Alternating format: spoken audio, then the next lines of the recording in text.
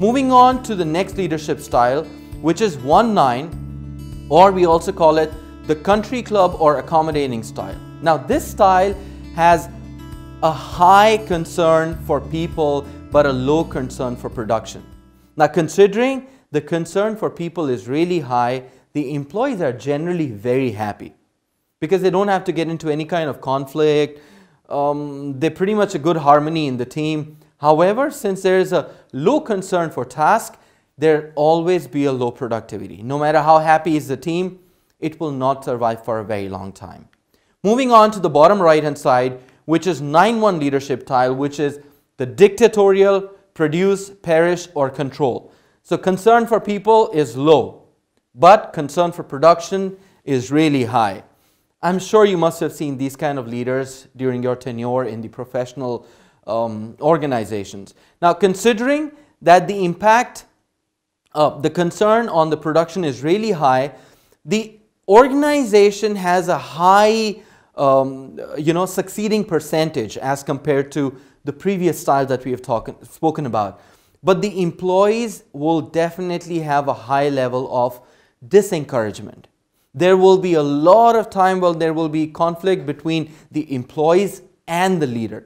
And generally what happened, considering the leader is kind of dictatorial, they would like to make sure that their terms and conditions are being followed. Why? Because they are all concerned about is the task or the production. Now moving on to the really good one which an organization needs, which is 9-9 style, a sound leader. That means the concern for production and the concern for people is high. So employees are generally happy, they are satisfied. Whatever they are doing, they enjoy their work. There's a low turnover of employees in the organization. They don't want to leave. They want to perform really well. There's a healthy competition. It generally attracts high-skilled employees. The organization is always on the efficient side. That's what we really want the leaders to be, 9-9. Now in this leadership grid, there were two important tangents that were introduced later, which is called the paternalistic style. Now this leader generally moves between 1-9 and 9-1. So from the top left tangent to the bottom right. So if you look at the grid, the leader keeps moving from 1-9 and 9-1. They kind of behave a little like the parents that we have. Sometimes they're concerned for the production increases and sometimes they're concerned for people increases. So they're just juggling between the two, but not keeping like a very balanced approach. And last but not the least, there's a style which I'm sure all of you would relate to. It's called the opportunistic style. Now this is a leadership style where the leader is just capitalizing on the opportunity.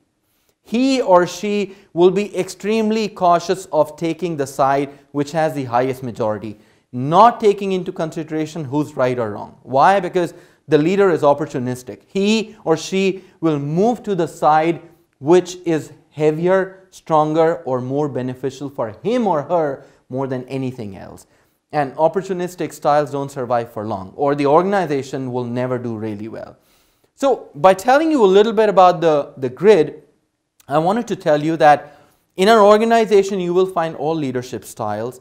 None of them are good or bad. However, our endeavor, our interest is if we move our behavior from a 1-9, 9-1, 1-1, 5-5, paternalistic, opportunistic, to the sound leader who is 9-9, where the concern for people and concern for task is both high. And I'm sure you guys will become that leader in POSCO. Have a good time. Thank you.